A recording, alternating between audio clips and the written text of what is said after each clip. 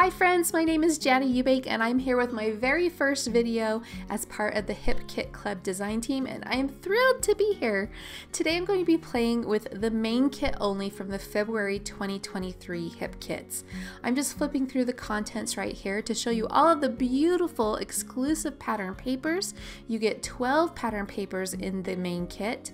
There's also a set of cardstock die cuts, a 2x2 stamp, vellum die cuts, and puffy alpha stickers. It's a fantastic value at $34.95, but if you subscribe to the kits, you get your kit for $30.95 plus shipping, so be sure to check it out.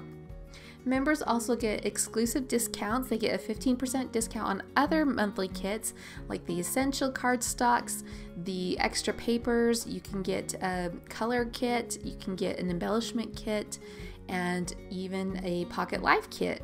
So be sure to check it out. It's a fantastic value. You're getting a lot of bang for your buck, and I just love that. Everything coordinates and you can't find these products anywhere else. Okay, so I just went through all the papers and selected the papers that I thought would work with my photos today. I have a couple of photos of my family members that I'm going to be working with. Now the first paper that I was drawn to is this geometric pattern. My idea that popped into my mind when I saw this paper is that I wanted to cut out the floral pieces within this diamond pattern to create a lace paper. So I'm going to fussy cut all of the floral shapes out. I also use an X-Acto knife to really get in there. It does take some time, but I love the results and I think it looks really cool. I cut a square of that blue paper, that bright blue paper, and I'm going to place this white lace paper section over the right hand side. I'm going to separate the two sections, the left side and the right side, with a strip of purple paper. But first I'm going to get this lace paper adhered to this blue cardstock. Now I thought for a moment that I might pop up this lace paper, but I knew that I eventually wanted to stitch it, and so I'm going to just use liquid glue to get all the little tiny bits in place even along the edges, and I love how it looks. So on the right side of the page I'm going to be matting my photos, and so I'm going to pick some papers for that right now. I thought I might do this turquoise and keep it nice and monochromatic with all the blues and mints, but when I tried this yellow paper I just loved the way it popped off the page, so that is what I decided to go with. Now before I mat those photos, I'm going to get the lace paper and everything else into place. I'm going to cut that purple floral strip. At first I do about 2 inches. I try it on and I don't like that it's taking up a lot of the blue space on the left side because I want to do some embellishing there. So I'm going to go ahead and trim that down and then cut the yellow paper to fit my photos on the right hand side of the page. So I'll do a little bit of fussy, I'll be fussy with this for a minute just to make sure I get all of my proportions the way that I want it. Now the idea I have is to use these chipboard frames as accents. I'm going to put one in the upper right corner of the photos, and then I want to do a scattering of them across that blue panel on the left side. So now that I know what papers I want to use, I'm going to go ahead and mark everything and get it into place, and then I will start embellishing with the chipboard frames. As I pull the chipboard frames over, they're kind of sticking to things, and so I bring in some baby powder and take off the stickiness of those chipboard frames just so that I can move them around without damaging my photos or the other papers. I'm going to use the pink circle frame in the upper right corner, and then I'm going to use the other circle frame on the left.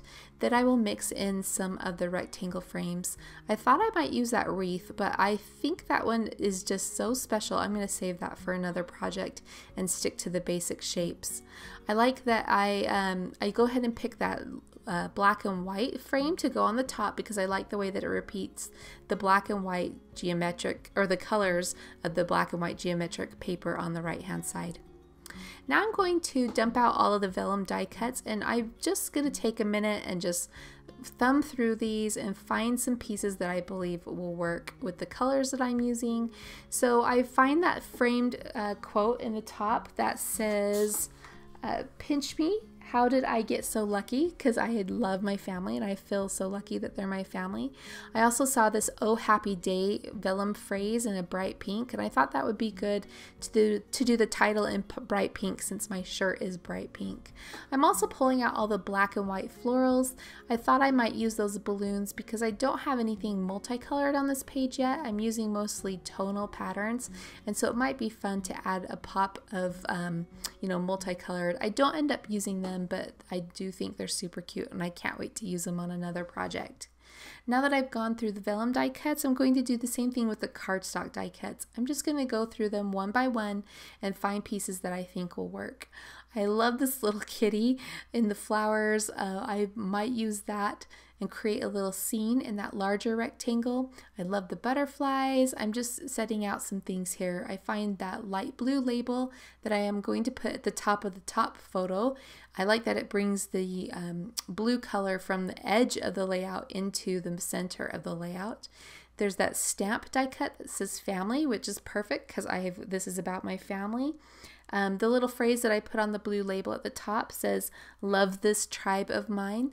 And then I'm just finding more butterflies. I'm separating the hearts. I like this little yellow and blue heart pieces that I've down by the cat because it brings the yellow color over to the left side of the page. So I think I might be using those. And again, I'm just selecting things that I think we'll use and just eliminating the ones that I know won't work.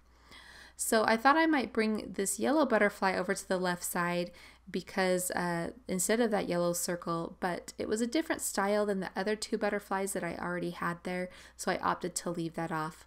There's this third chipboard butterfly that's a smaller one, and that will end up making it on the page a bit later on. So now that I have my frames picked out, I'm going to go ahead and get them backed with some pattern paper. With this blue circle frame, I'm going to use this really sweet white or purple flecks on, they're like little tiny purple snowflake flecks or dots on this white background. So I'm going to use that for the title circle because I think that the pink vellum piece will show up best against a white background. So that's why I chose that paper. But in the other three places the other three frames, I end up using a tonal dot pattern tonal heart pattern from the Essentials. I trimmed apart that "Oh Happy Day" phrase because I thought it might fit better on the circle, which it does, but I ended up taking away the word "oh" because the butterfly was going to cover it anyway. So here is where I'm gluing the Essential heart paper, the tonal heart paper, on the back of the other frames. And I like that it has that subtle little pattern peeking through the vellum die cuts. And it's just so cute. I love it so much.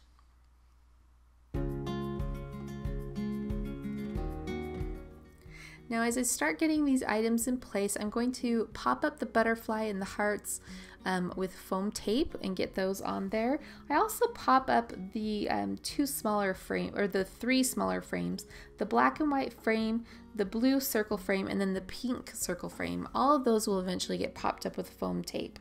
I do leave the purple rectangle frame on the bottom flat to the page. That's where my journaling is going to go. At first I thought I might do that little scene with the cat, but I decided I needed a spot for my journaling, even though I don't have a ton of journaling, so that is where that's going to live eventually.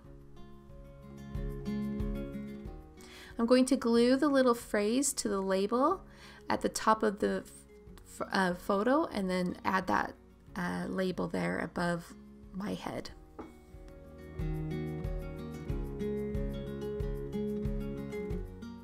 Again, I like how that blue label brings the blue color into the center of the page along with that blue circle frame. So even though I haven't backed my pink circle frame yet, I'm just going to use it to position that blue label. And then here I go, adding that blue heart pattern from the Essentials cardstock on the back of that pink frame. So I love all the frames that are happening, but I feel like there's a lot of spaces that need some filling in. So I grabbed this frame paper from the pattern papers and I'm going to fussy cut several out. I chose a yellow one to go to the left of the blue circle to bring that yellow color over. I have a dark pink one next to the light pink circle, and then I have a dark blue one and a light blue one at the bottom of the page that I placed to the right of that purple rectangle frame.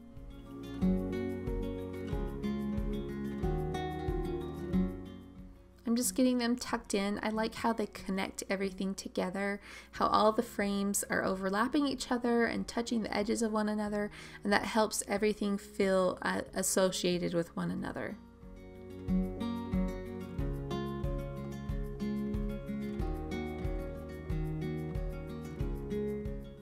I'll pop up the other butterfly, and then I'm starting to think about how I want to fill the circles or how I want to accent them. I'm going to place this family stamp in the pink circle at the top of the page with some foam tape, and then here's where the third butterfly gets added to the bottom of the purple rectangle frame.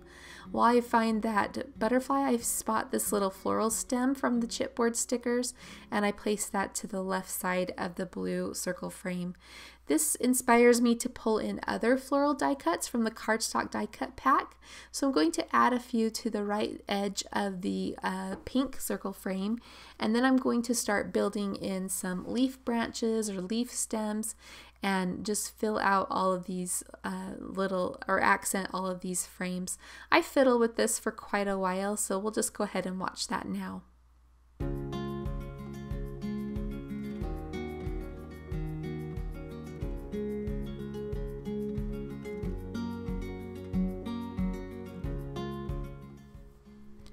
I also wanted to bring in the black vellum leaf branches, and I really like that pop of contrast and the different texture that those add.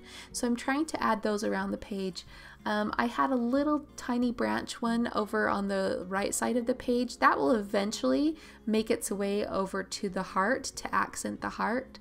But now I'm just, finding some branches and arranging them and making little floral arrangements around each of these circle frames.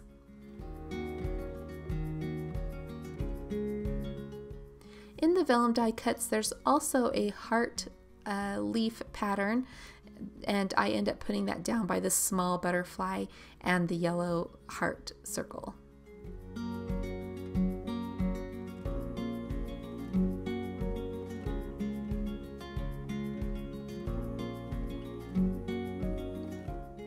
Next, I'm going to pop up some flower die cuts on that blue circle frame, and that will finish it off.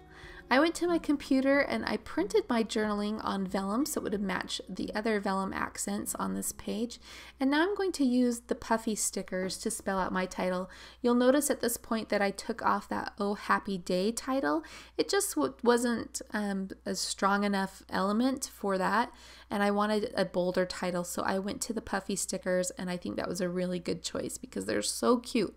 I love how that coral color picks up the coral from the flowers around the page as well. So this is where I decide, oh yeah, I wanted to add that black stitching, which I had thought about in the beginning, but I guess I'd forgot about it for a second. So I'm pulling out the Essentials cardstock again, and I'm just choosing one to mat my entire block. I'm going to go ahead and cut that and distress the edges.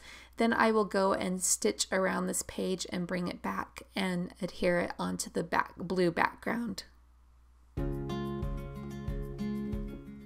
There's a space at the bottom of the photos that I felt like it needed some filling in.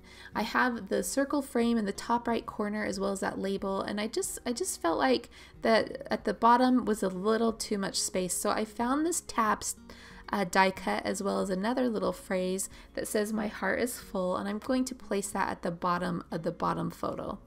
I'm going to also grab my mini stapler and just staple that on to give make sure it doesn't look like it's floating around, just make sure it feels anchored. And because I placed two staples there, I'm going to find another place to place staples. So I'm going to add that to the top right corner of the page, just so those staples are repeated in two different spots. And that finishes the page. Again, I will add a couple of black tiny leaves to that heart in the top left corner, and you'll see that here in the still shots. You guys, be sure to check out the February 2023 hip kits if you haven't already. They are fantastic. I'll see you next week. Thanks for joining me.